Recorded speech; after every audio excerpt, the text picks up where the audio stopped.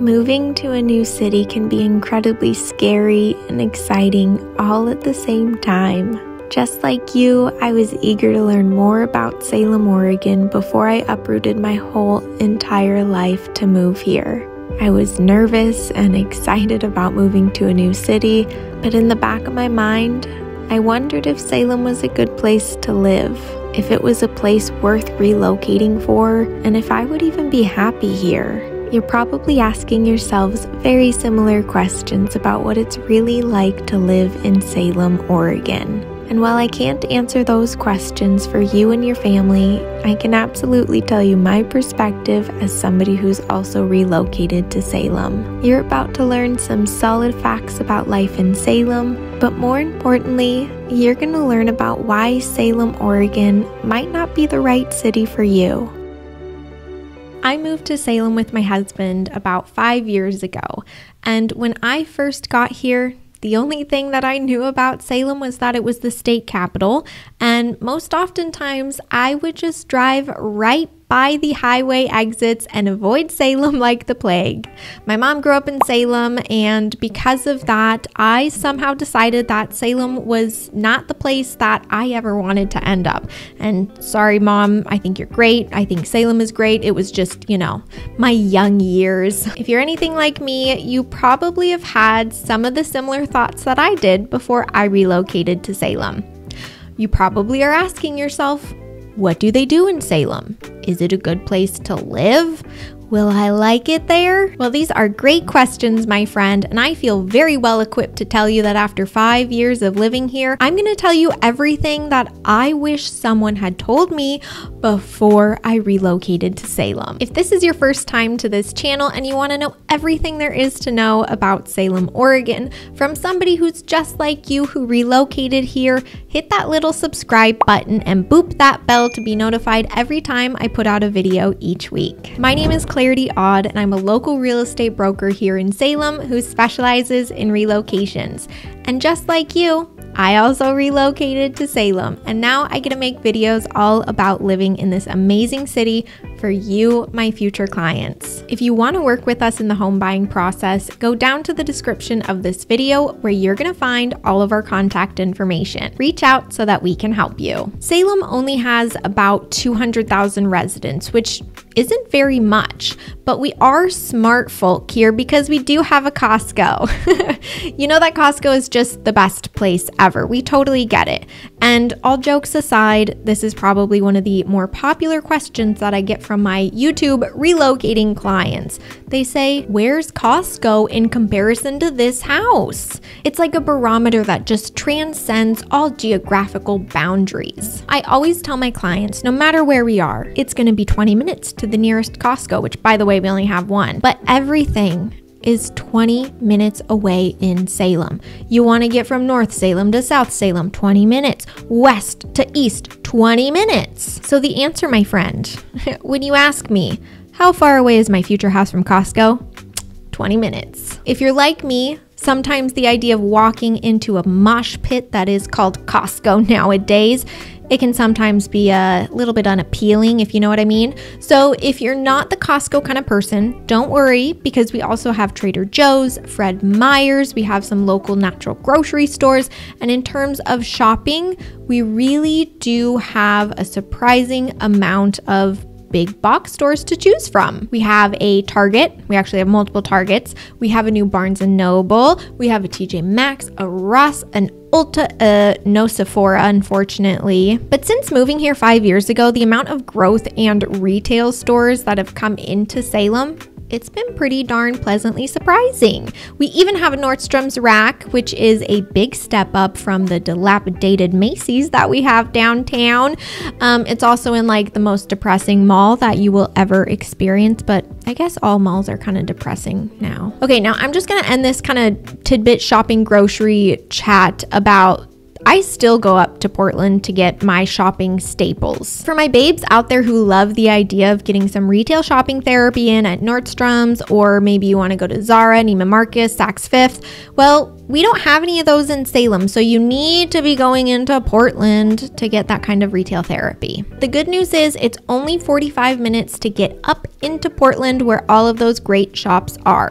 Salem has a lot of good things going for it, but I don't know if I'd really consider shopping top of the list. The only thing that you need to remember from this video is that when you've decided you are purchasing a home in Salem, schedule your one-on-one consultation with me so that we can find you the perfect home in the perfect neighborhood in Salem. All right. Let's get back to it. You, my friend, are going to be car dependent in Salem. I am a metropolitan kind of babe, and I can tell you that hopping on the Portland trolley, aka the streetcar, was how I got around most places when my husband and I lived in downtown Portland. So when I relocated to Salem, I very quickly realized that I was 100% car dependent. Now, Salem does have its own bus system called the Chariots, but I just don't really think it's very comprehensive or reliable, and from my perspective, it's just not good enough to consider it a dependable mode of transportation that can quickly get you from one place to another. So sure, I might be a bit of a diva, but I don't want to walk 15 minutes to my nearest bus stop to then just hop on the bus and it take forever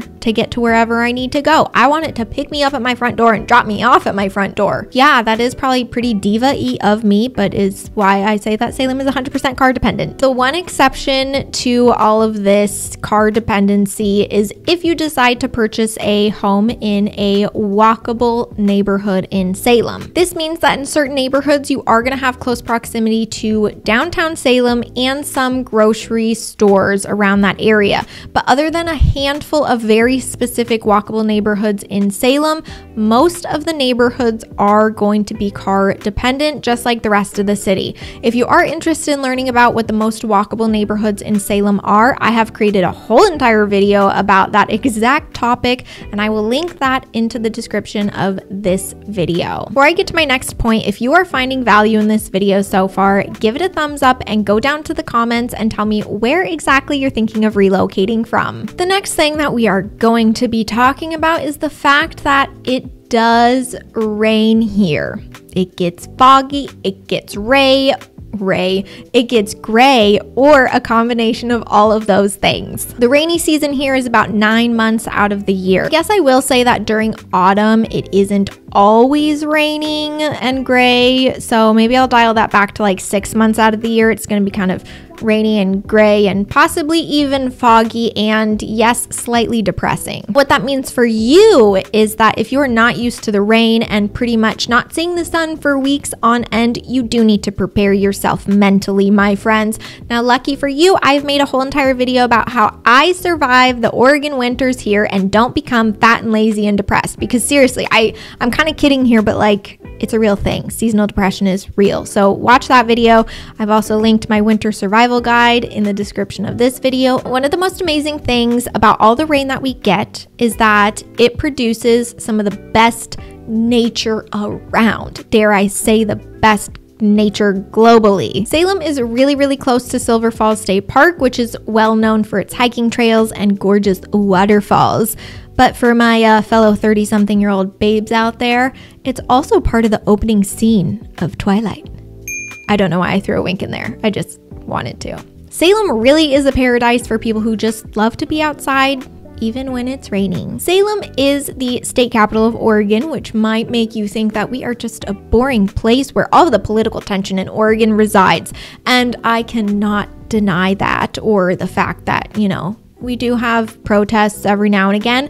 Not everything is peachy keen here, but I can tell you that after living here for 5 years, this place is completely different than I expected. It's better in a good way.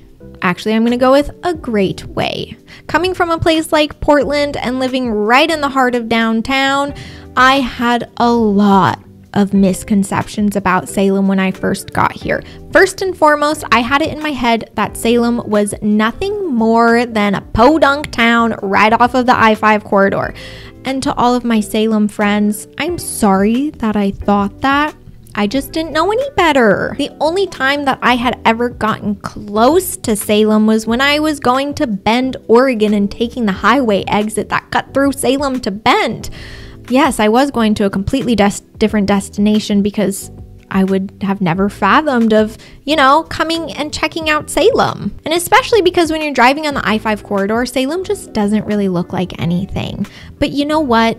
Salem is a great place, and from the outside looking in, you really just don't have much perspective about what the city actually is like. Salem is an incredibly robust city, and it is not all about politics and protests here. I haven't even walked in front of the state capitol in my 5 years of being here because it's just that much removed from how you can inhabit your daily life here in Salem. Salem does have a very robust downtown, which has invested a whole heck of a lot of money into the infrastructure and its development in recent years. If you are wanting to move into Salem to open up a business of any kind, now is the prime time to do that. There is so much opportunity in the downtown area of Salem. Downtown really has gotten a big facelift, and I think the biggest one is by far the outdoor amphitheater on the waterfront. It's brand spanking new, it is so cool, and we have had so many fun summer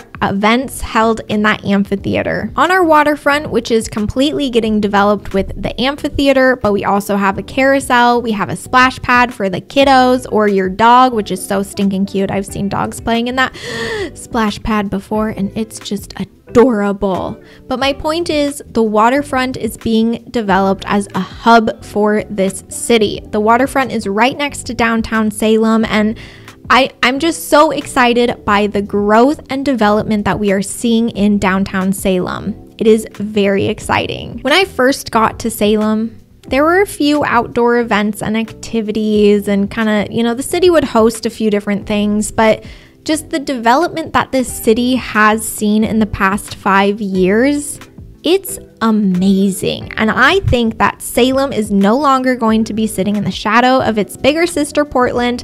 Salem is becoming its own phenomenal city. I do want to mention that downtown Salem is going to be a destination, and I think that's because we don't yet have a lot of residential living in downtown Salem. This is changing. They are starting to put up new apartment buildings, but if you're somebody who wants to purchase a condo in downtown for, that style of living, it's just not really that big of a thing right now.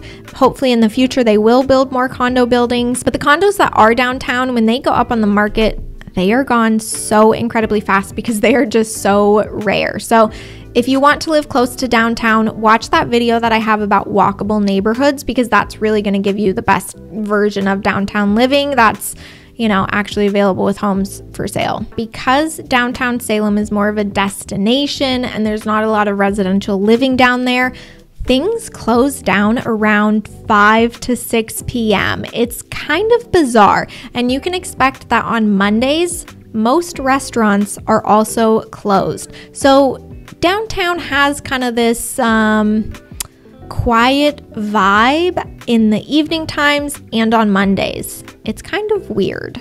If you enjoyed this video, you need to watch this one next. Bye, friends!